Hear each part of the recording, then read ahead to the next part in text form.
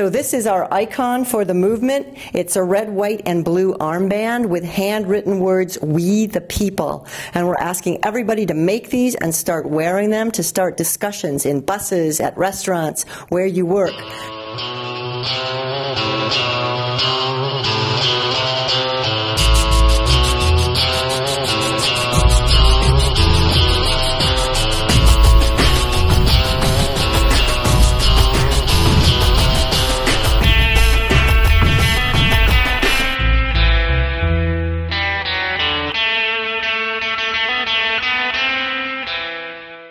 What inspired me to activism was growing up in Wisconsin. As a 13-year-old, I was walking to middle school, and birds were falling out of the air, dying.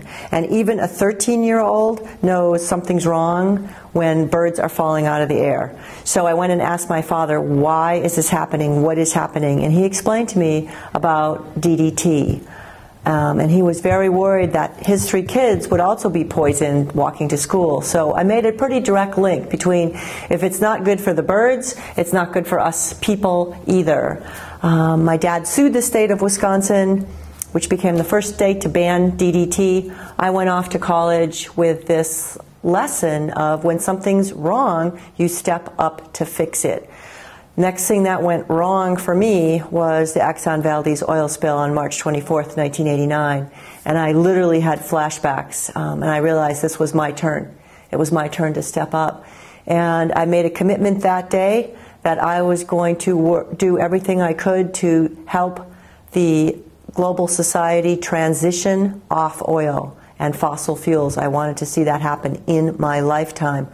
I thought at first it would be as a scientist, as a marine biologist, but I realized the more and more I got into this, who is blocking us? This is a clash of values.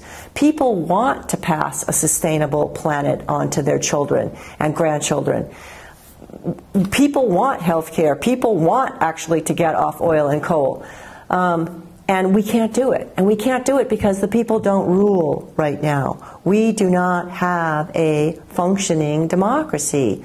The people are not ruling at all. What we have is corporate persons ruling. And the more I came to understand this, the more incensed I got. When we started our country, people were property, and it took amendments to our Constitution to fix that.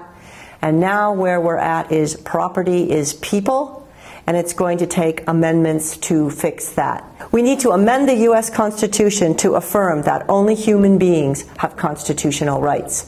And that's what I'm on the road now doing as a spokesperson, national spokesperson with the grassroots coalition MoveToAmend.org. We are the campaign to legalize democracy in the United States.